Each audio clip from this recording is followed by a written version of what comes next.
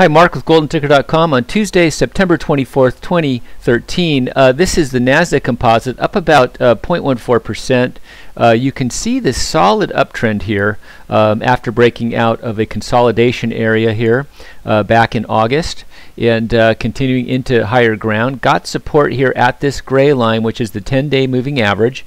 So far holding here and looking to form a little handle here, which could take us into higher ground. We did have a major distribution day when you look at the volume here 3 sessions ago. Not a lot of downside action on that big volume, so that's a lot of churning there, a lot of shares changing hands, but no real damage done. So uptrend intact on the NASDAQ composite. Now when you look at the S&P 500, you can see a little more weakness here. We've had 4 down sessions in a row so far, but getting support at that blue line, the 10-day moving average. You'll see yesterday's volume was extremely high for being a down day. But got support at that 10-day moving average, the blue line. We're well above the green line, which is the 50-day moving average, and you notice that the red line, the 21-day, is going to cross over the 50, which could bring some more intermediate-term traders into the long side of this market. But clearly an uptrend here with a little bit of a pullback, unless proven otherwise. A real test to the downside would, of course, be the 50-day moving average at 1679.50. 1679.50. So we're in some nice uptrends here on both the S&P and the NASDAQ composite. And looking now here at the GLD, the gold ETF.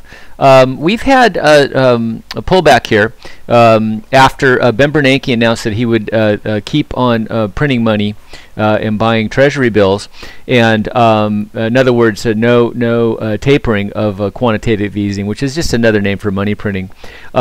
We are still in an intermediate term uptrend in gold that bottomed out here around the 1st of July.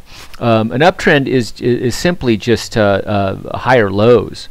Higher highs and higher lows, and until actually our first area of support would be the 125.15. 125.15 on the GLD.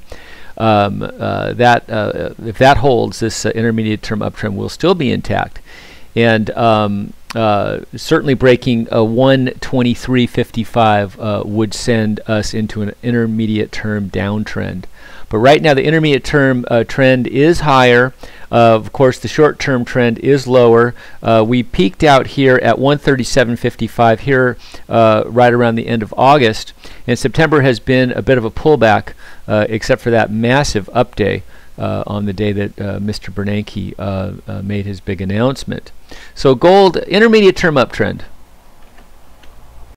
And here's the SLV, the silver ETF. Same story, really. You know, big move higher here into late August, and pulling back in kind of mixed volume. Big up day on Bernanke's speech, and then a give back, retesting the lows here of 2045. 2045, very critical juncture for the SLV here. Notice the massive up volume on that big up day, and giving back in high volume 2 days, but nothing compared to the volume of that up day. So let's see what happens here. We're sitting right on the 50-day moving average, getting support down here around the $21 mark on the SLV. So critical juncture is 2045. 2045, very critical here for the intermediate term uptrend of silver. So intermediate term is up. Short term is down, going through a corrective phase since around August 25th or so. So about a month of a give back here. So that's it, folks. Good luck trading, and we'll speak soon.